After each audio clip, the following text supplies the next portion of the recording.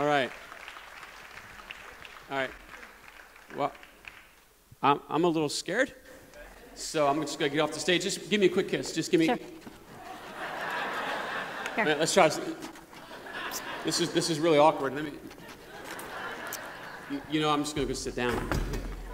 Yeah. Look at this. I didn't do that. I didn't do that. You can't. Guitarists are just high strung, so they're just all the way. I didn't. Yeah. Ouch. It's hard to kiss you when you're holding a fence. Ba-dum-bum.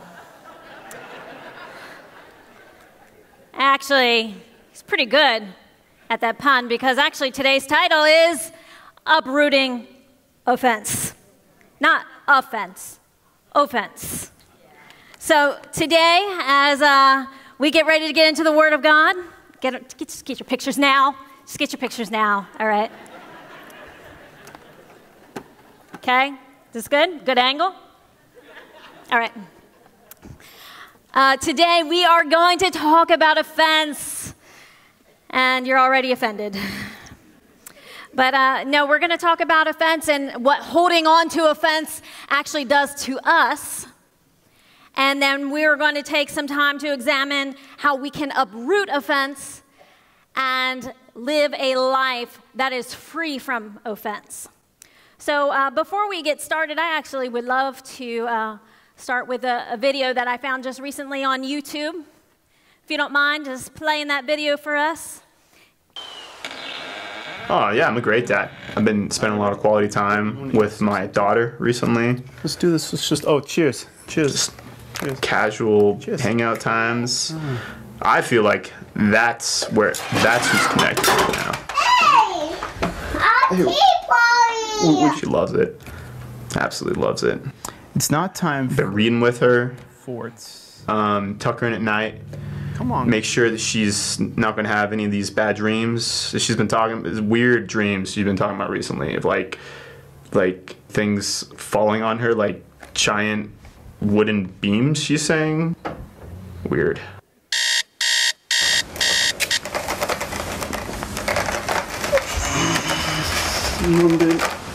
It's been like this for months. We're surviving, but it's miserable. Finances right now, they're a little tight. A lot of things have been broken recently in our house. I feel like I always have to go get some more cereal. My wife, she's kind of packing it right now. Maybe she might put Prager's hibernation bun in the oven. Doesn't want to tell me about it. Not cool. No.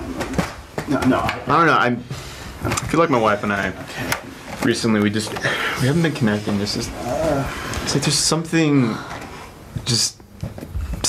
that's in between us, or just feels like there's just something between us. I don't know. I mean, I tried to talk to her about it, but you know, women, they give you those signs and clues. They don't really ever tell you what's going on. It's definitely something with her, though. I mean, not me.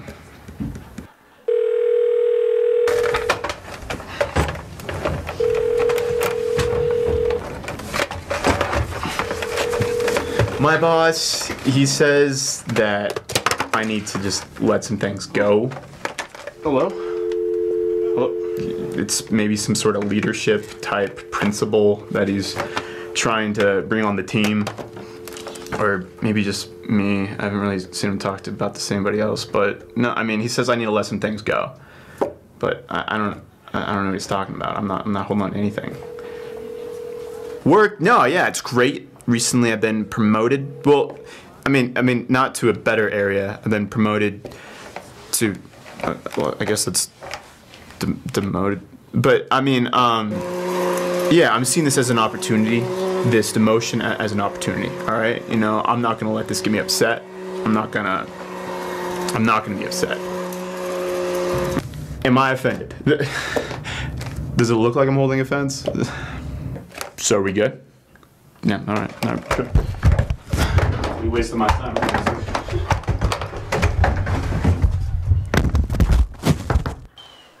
All right. So just a little start to the sermon.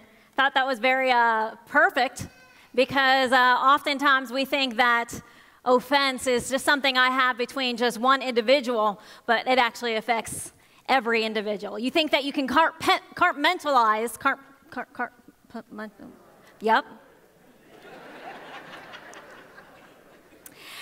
And you think that, okay, this is just between she and I, but what ends up happening is that what you do not realize is you're bringing it into your home, you're bringing it into your workplace, you're bringing it into multiple relationships, because what actually happens is you become a prisoner to the offense. And now everybody's paying for your offense. So we think that offense is just between you and I, but actually offense that we have with somebody else can actually cause some issues with our relationship with God. Oh, praise the name. I don't feel like I'm connecting. Why is everyone else having a great time in worship? I'm not feeling anything. Something's going on here. Maybe I just need to read the word. You know, there's some things that can get in the way of our relationships, and that is the prison of offense. So today I want to talk about two different categories of people who pick up offenses. There's one group that they are genuinely offended by how they were unjustly treated. And then you have another category of those who believe that they've been unjustly treated when they're actually functioning on improper information, right? A lot of times offenses come in marriages when expectations aren't met, right? I know I came with an expectation in my marriage that my husband was going to be the one that took out the trash. Boy, did I learn that our house is equal opportunity.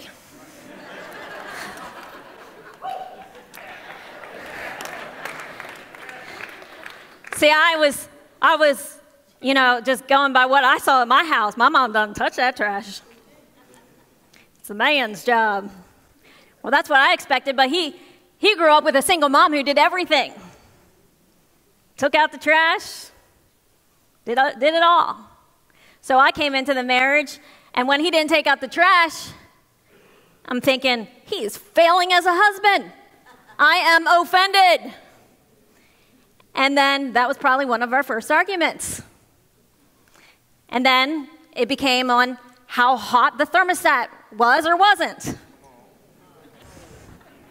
We actually had to get marriage counseling on that thermostat, and I think Apostle Dave and Pastor Nancy might remember that. I was offended because I wanted it at, what, 75? I know. Now I'm offended at all of you. And he wanted like 67. Big difference.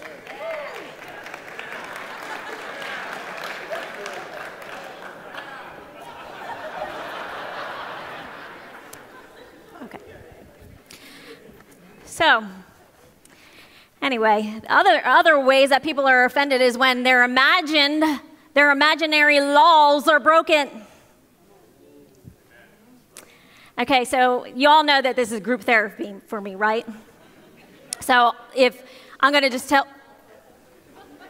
I'm telling you, holding an offense wreaks havoc on everything.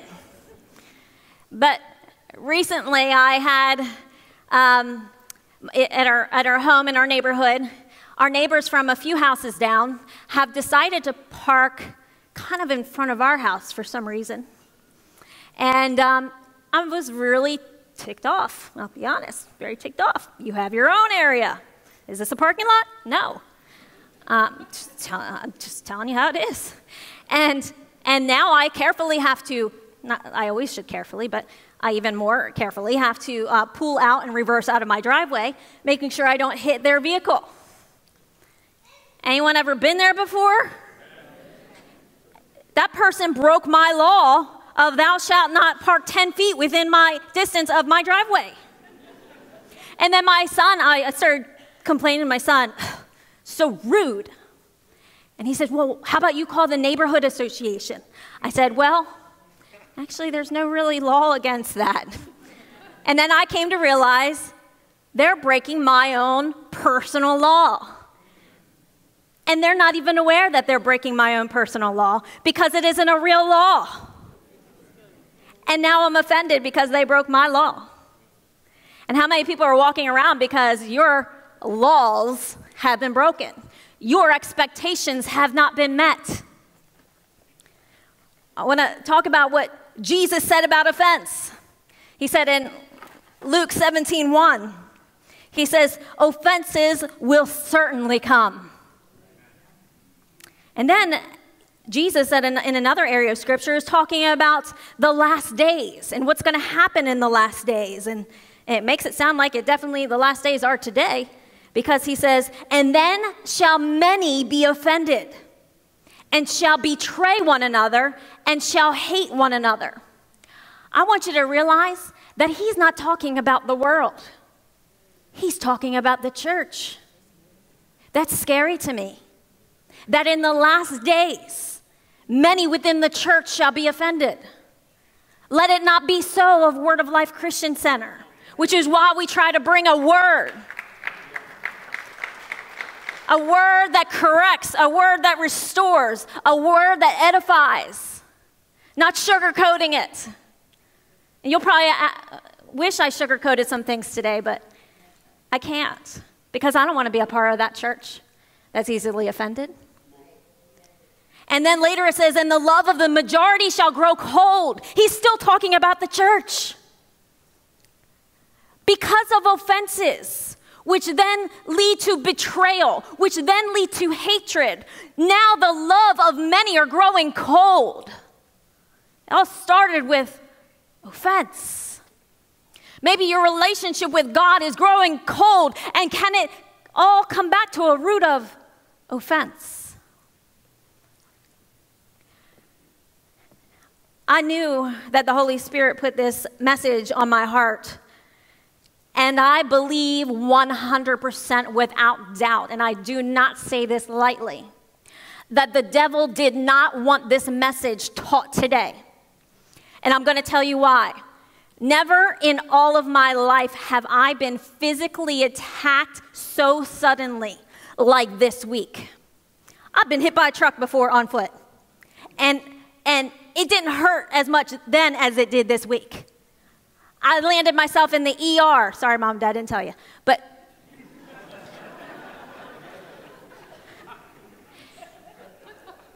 I knew something was going on because these were odd things that was taking place within my body. And I know that the devil's scheme is to stop you from hearing the word of God that God Almighty wants you to hear. So I knew, and I don't say that everything is an attack, because I believe you're responsible for a lot of those things that you call an enemy attack. But I absolutely believe that the enemy attacked because he did not want this word to come forth. And therefore, what I'm going to ask you to do with me right now is I would like to pray. Because I do believe that the devil wants many believers offended so that they are ineffective in the kingdom of God, and so that there's division in the church of Jesus Christ. So therefore, we must take our stand. And so I'm going to pray right now, and I want to ask that you would join your faith with me, and let's pray together. Father God, we are so humbled to be in your presence, oh God. And Father, I thank you that we have started this day with praise, with worship, with adoration. And God, our hearts have been prepared to hear the word of God now. And Father, I just pray that any distraction concerning this word would be canceled in the name of Jesus. Any assignment against this body in the name of Jesus shall be canceled. Father, I thank you, Lord, that your Holy Spirit is here. And Holy Spirit, we ask that you expose hindrances, expose offenses, expose sin in this place so that we can be freed and be the people of God that we've been called to be, oh God. Holy Spirit, we welcome you. Holy Spirit, have your way. And I thank you, Jesus, that greater is he who lives in us than he who lives in the world. And we close the door on the work of the enemy right now. Nothing of the enemy shall penetrate this word coming forth. And I thank you for a hedge of protection around the minds, the spirits, the souls here in Jesus' name. Amen. Amen. Well, it says, as I said, that in the last days many will be offended. But isn't that the truth overall? That we are living in the most offended days ever? Everyone's offended over everything. The littlest word, the one-line articles in the media, social media. And the devil will use that to influence the church to get the people of the church offended. You can actually see it on social media when a believer picks up an offense. Facebook tells it all. But the Bible tells us in 2 Corinthians 3:18, so just going to read a piece of that. In 2 Corinthians 3:18, and the Lord, who is the Spirit, makes us more and more like him. Who's him? Jesus.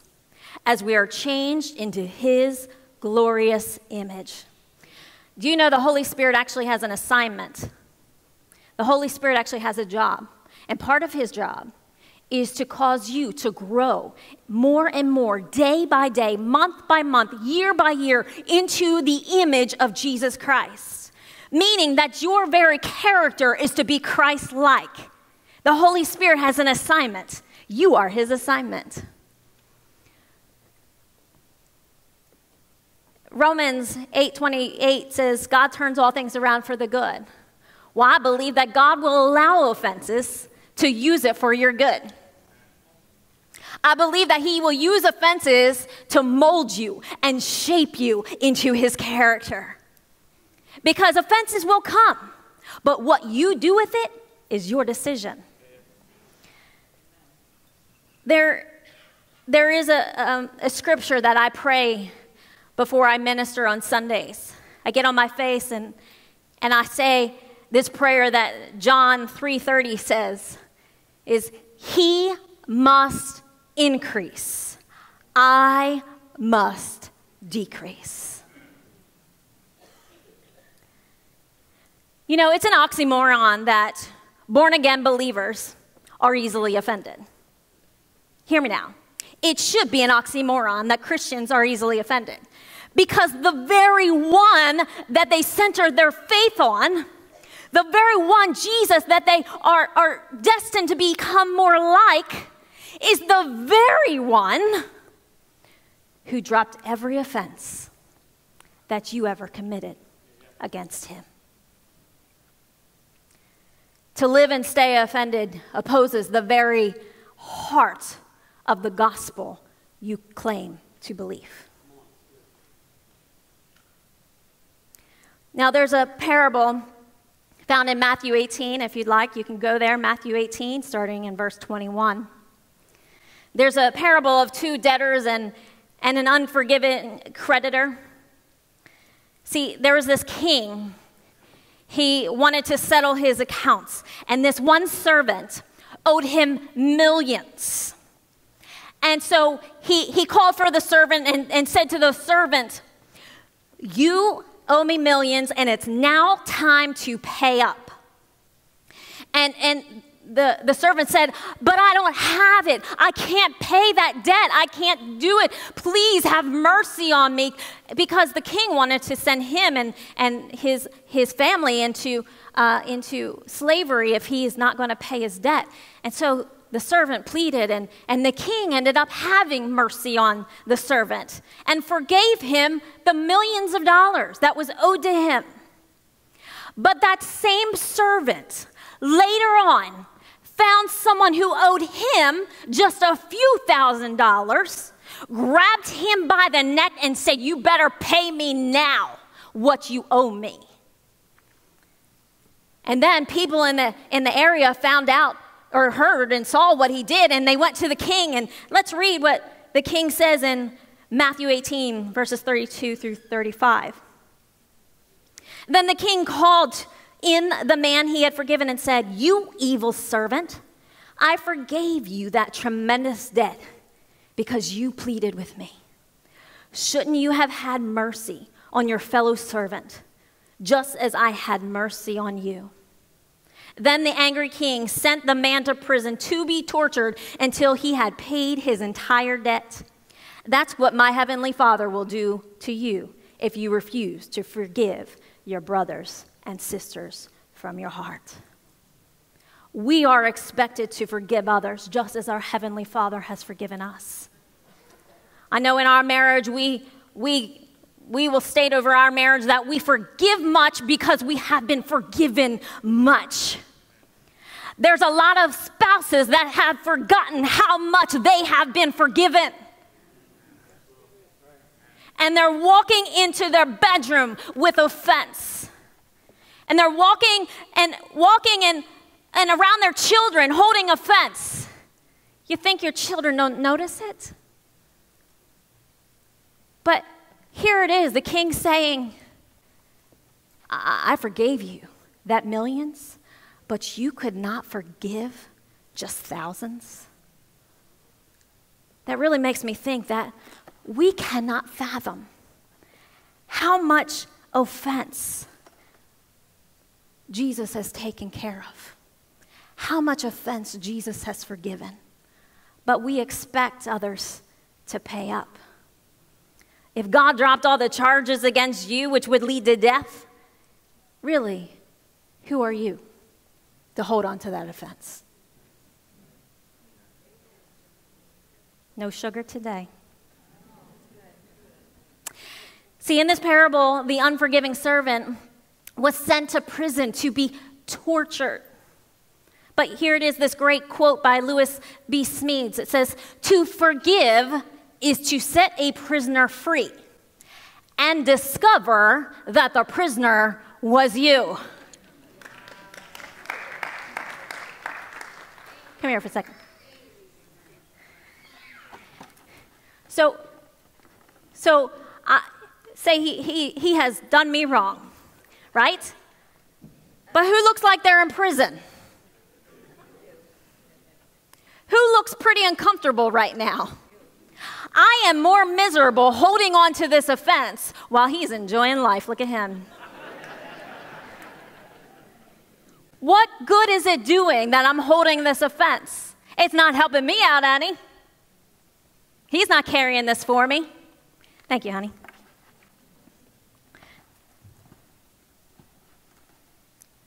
You know, there's a lot of homes that have been turned into a prison because someone is holding offense.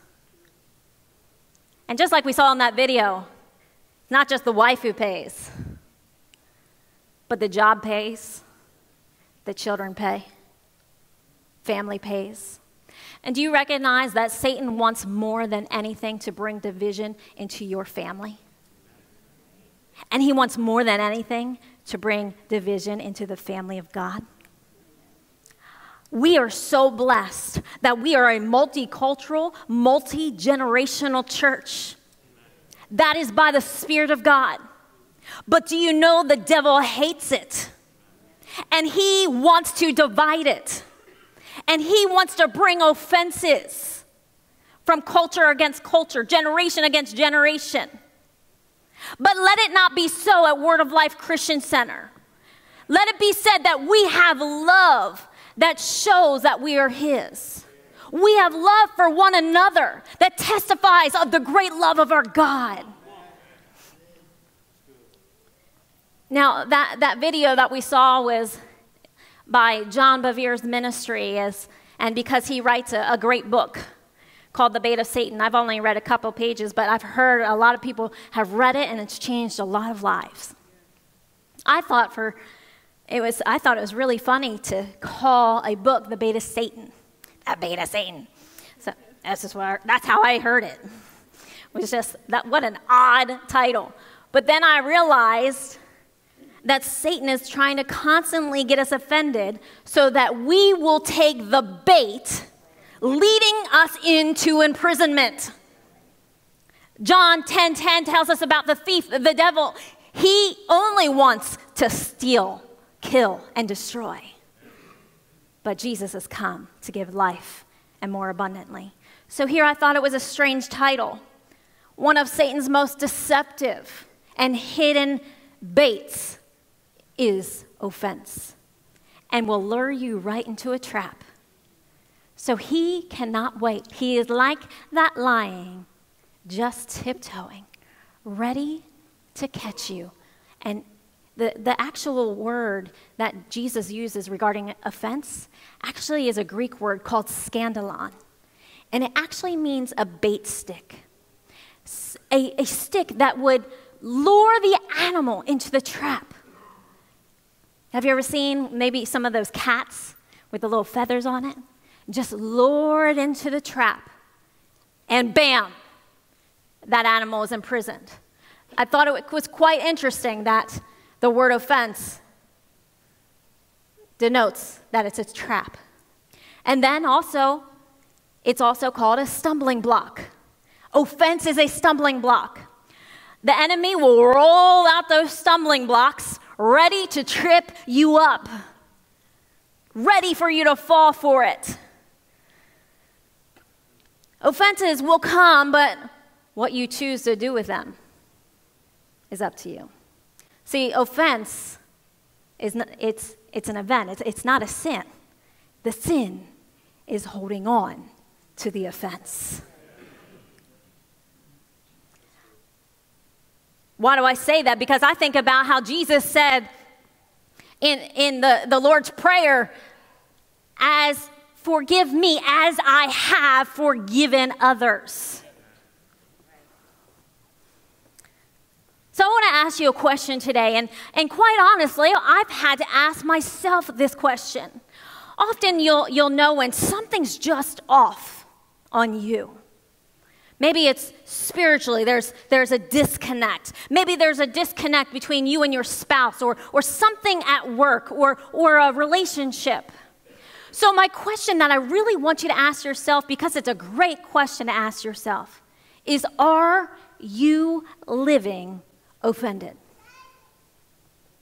Psalm 139, 23, and 24 says, search me, O God, and know my heart. See, this scripture, I love it because it's a self-examination scripture and saying, Holy Spirit, reveal my heart to me. Try me and know my thoughts, and see if there be any grievous way in me, and lead me in the way everlasting. I thought it was quite interesting when David used this word grievous, and see if there be any grievous way in me.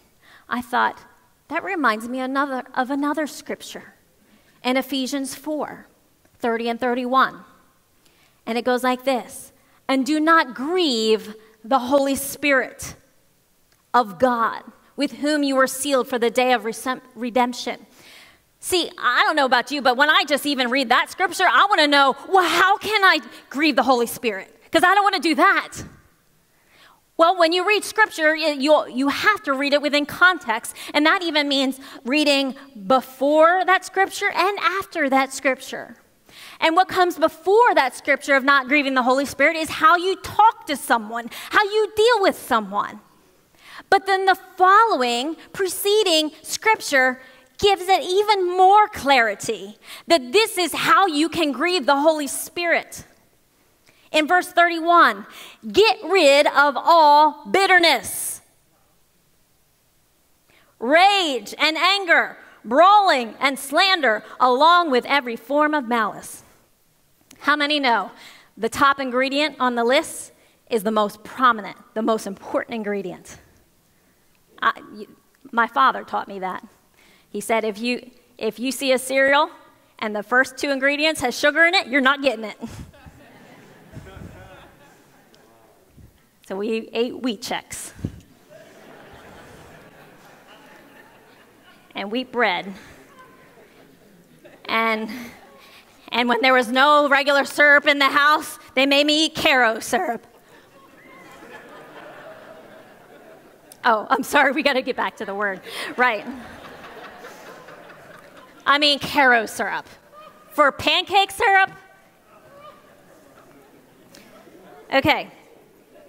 I'm over it.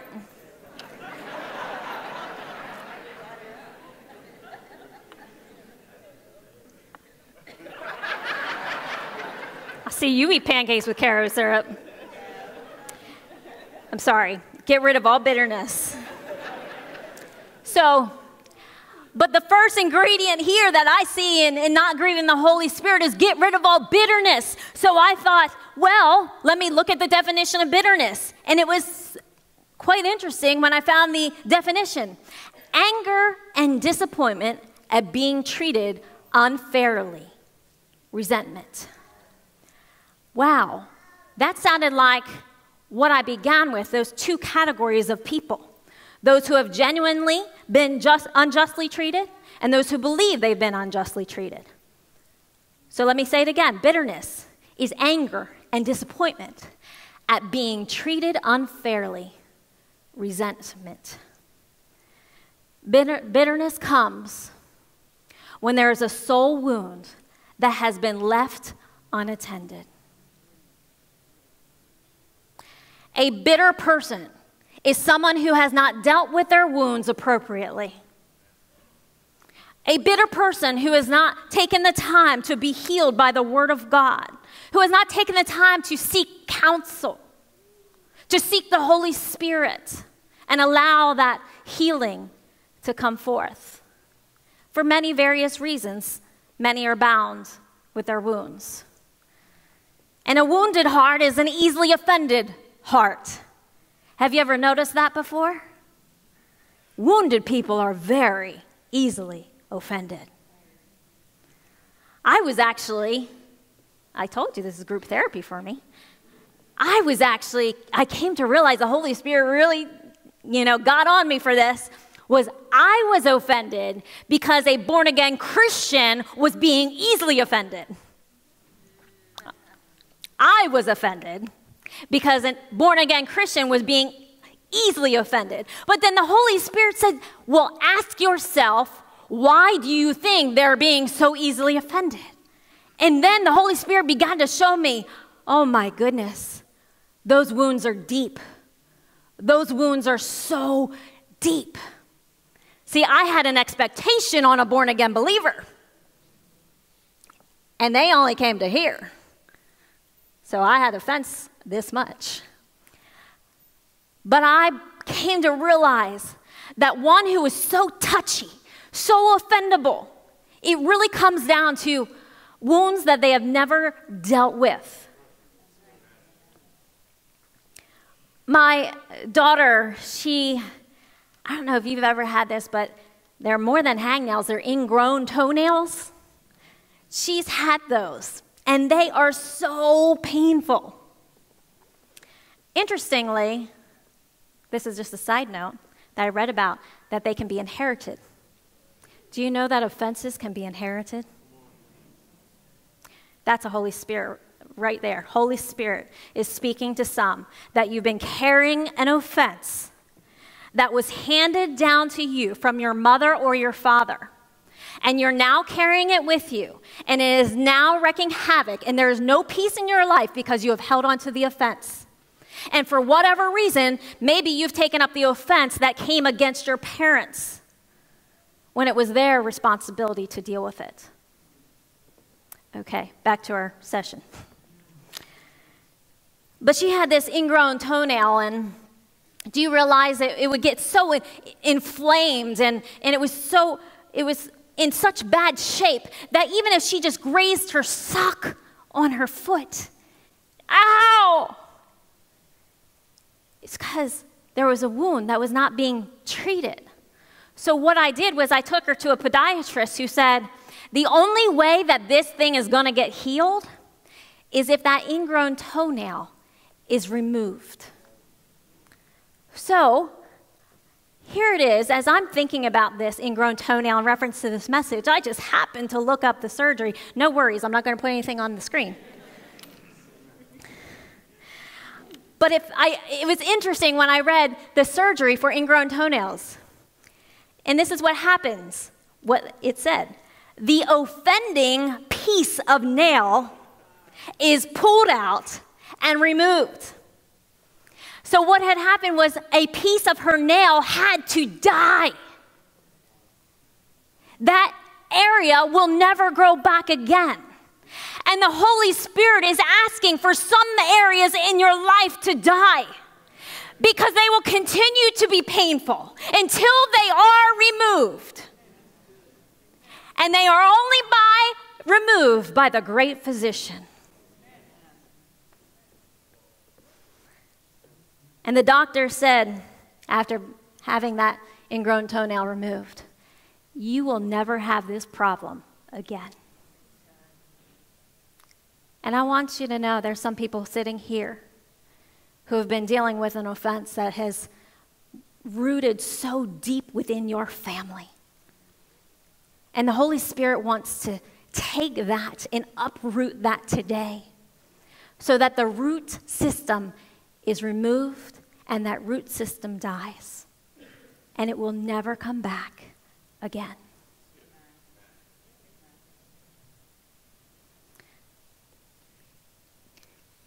You know, there's processes towards healing.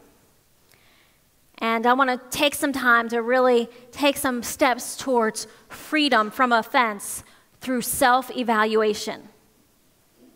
Really, we walk around offended, but we've never asked ourselves why. So first, we must sort out our emotions. Why am I so angry and offended?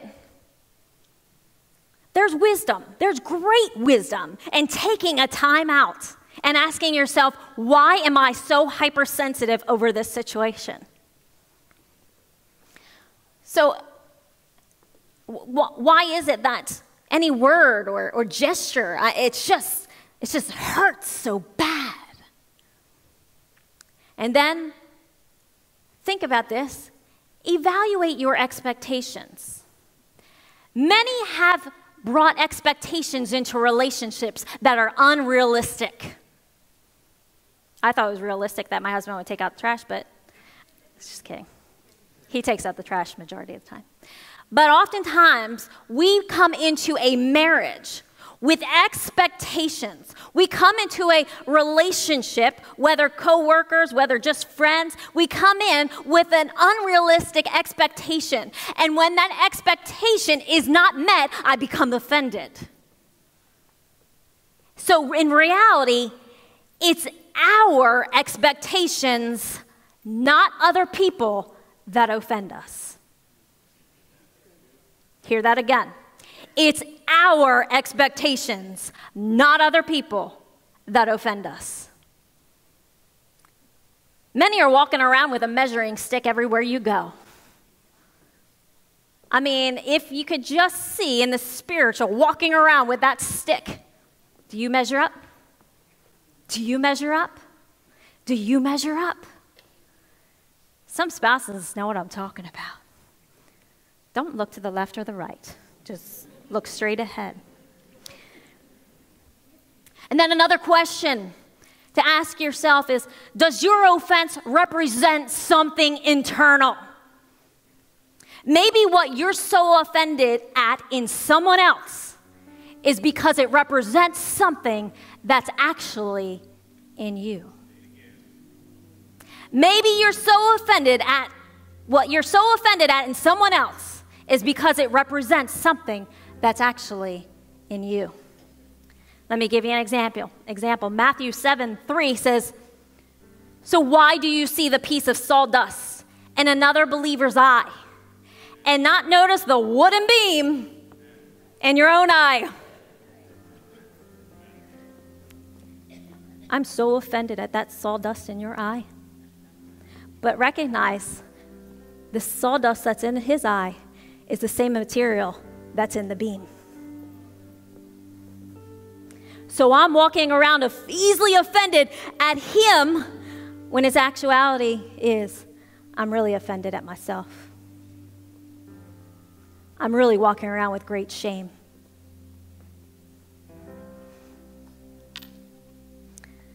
And then you would need to ask yourself, am I being prideful?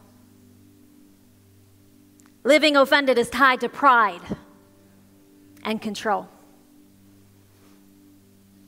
Pride tells us that we're always right, and I am entitled to a formal apology. I am owed something. Well, honey, sometimes you're just not going to get an apology. So does that mean that you're going to go around living with offense until that apology comes? You're not responsible for anyone else's decisions or behavior. You're responsible for your own. And then eventually pride always leads to a fall. But those who are living in pride will see that their fall is actually someone else's fault. I don't go to that church anymore because brother, sister, and so, they hurt me. I'm sorry, so you coming into the house of God, giving up worship, has stopped because someone offended you?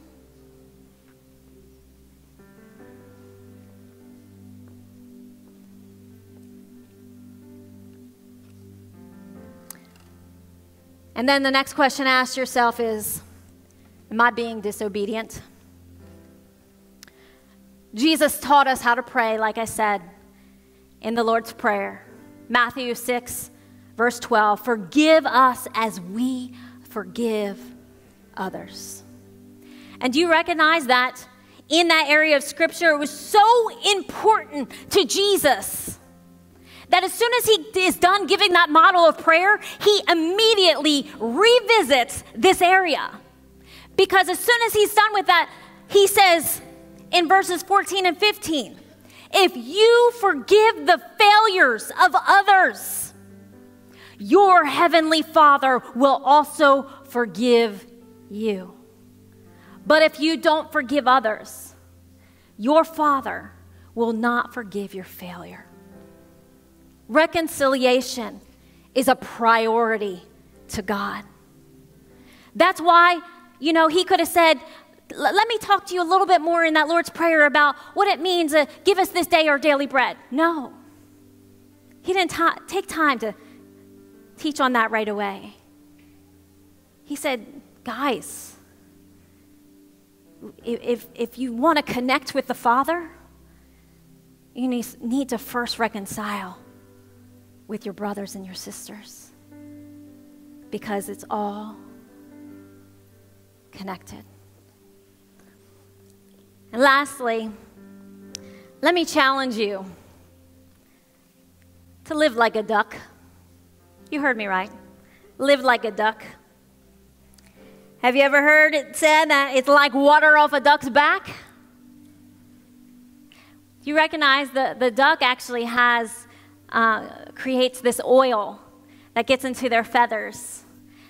Because if you see that, they're in the pond, they're swimming around, they're splashing all around, but immediately they can go to flight, is because this oil has caused the water to roll right off of them and their feathers don't get waterlogged.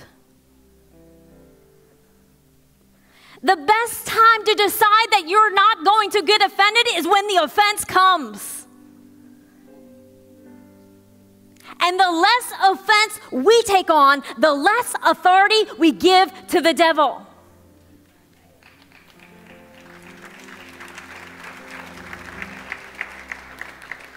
Swift reconciliation is what God asks of us. Quick reconciliation. He says, don't let the sun go down on your anger. Now, he's not looking at the clock. He's just trying to get through to you. You must reconcile quickly. And it's not even just for me. It's not even just for that other person. It's for you. Because if you don't, you will live imprisoned. And it will infect every area of your life. Some husbands and wives are wondering why, what happened to all the intimacy? Because they've brought an offense into the bedroom. Why am I not connecting with my child? Maybe I'm offended at them because they're not following God like I want them to follow God. Why can't I get promoted? Let me tell you, God's not going to take you into the next season of your life while you're holding on to a fence. You can't walk through those doors with this big old fence.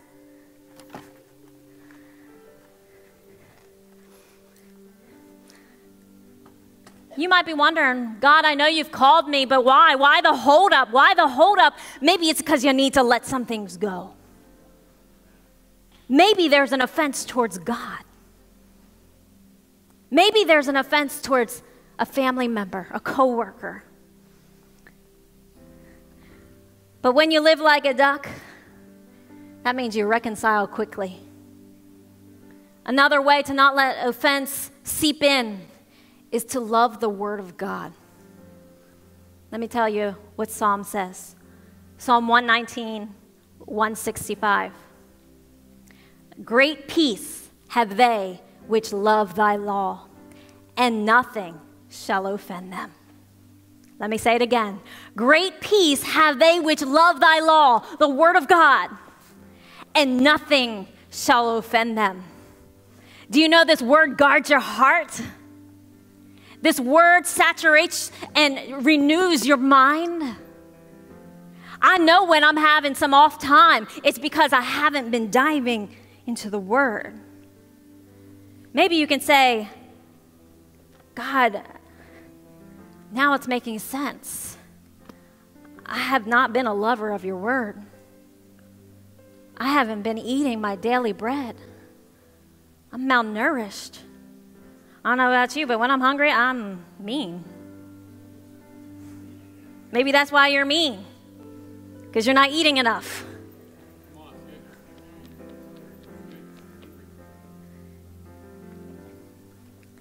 Great peace. And then again, the duck, he produces an oil, and oil just coats him. And do you know, the greatest defense against offense is to seek his presence. The Holy Spirit can saturate you. There's times when I know I cannot do this on my own. Holy Spirit, I can only do this by your power. Saturate me, empower me.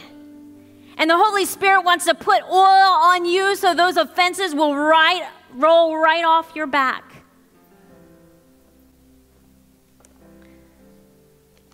Those who love thy word have great peace, and nothing shall offend them. I want to show you one more video before we close, and it's this one gentleman who's a part of our church here. He recognized that he could not move on to the next season of his life while still holding on to offense. Let's go ahead and take a look at that video.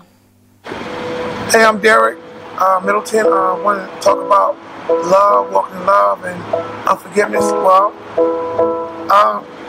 I got a job with an agency, working with someone, and the person that was over me, he actually did some things he shouldn't have done, and he did some unlawful stuff towards me, and he ended up losing his whole team.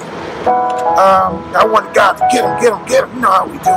So, in the interim, he was talking stuff about me, I was talking stuff about him, and it didn't look good. We're both leaders, and we both got a high position with the company, right? So my wife said to me about 3 weeks ago, she said, hey man, you need to walk in love with the person, go ask for forgiveness. I'm like, why? She said, because the Lord telling me to tell you. I'm like, no, you telling the Lord, you telling me that. So she said, even deep down inside, I knew that what she was saying was right, being Christian and stuff, you know better, you know what's right, what's wrong, right? Just an old man fight against the new, right? So, they don't put you old man fight against the new. And, they gave me it was a ring ceremony that I got last Friday night in Pittsburgh for doing great in the business, right? So I said, so then my agency manager called me the night before and said, hey man, you got to get this right, man. you guys got to, work this out because it don't look good. Everybody watching you guys. So I said, you are correct. And my wife's saying the same thing. I know better. Make a long story short, I said to my wife, I don't want to go into the next season of my life or this business, and we're doing well, but I know we can do better without making peace. So I went into the individual, him and his wife, and I said, I apologize for what happened last year and this year about me talking about you, things that I did, my transgression against you. Please forgive me, my brother. And he did. And I started crying. He started crying. His wife started crying. So emotionally, when they called me up, I grabbed him and my wife and brought him to the front with me when I got my award. And I couldn't even get myself together because I was just crying. And I cried myself free. I laughed myself free. And it was so good. Amen.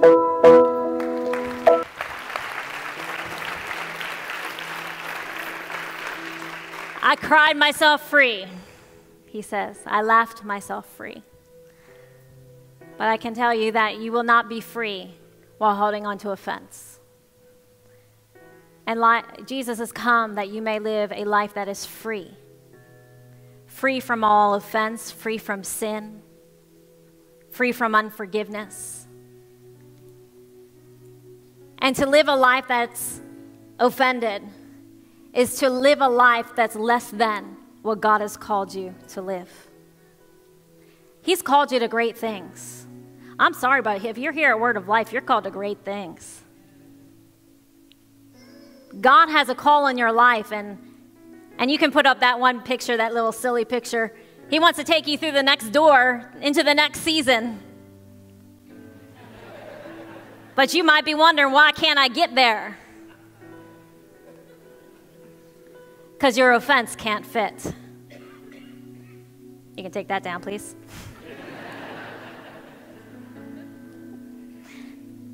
I want to really challenge you today. There are some people here that have held offense, and you don't always get the opportunity to see the person and have a reconciliation one-on-one, but God says, you can reconcile it with me. Of course, just like Derek, he went to the man. And even the Bible says, before you give your offering, go and make things right. I would challenge you today to hear the word of the Lord. Make it right. But he won't send you on your own. You have the Holy Spirit. He will give you the words to say. And again, you're not responsible for their behavior. You're responsible for yours.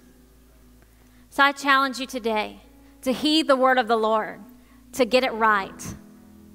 And maybe you don't have to go to that person. Sometimes the worst thing you can do is say, I've been offended at this at you and that at you, and they never knew.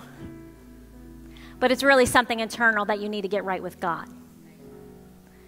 So I would say there's people here that need to get it right with God.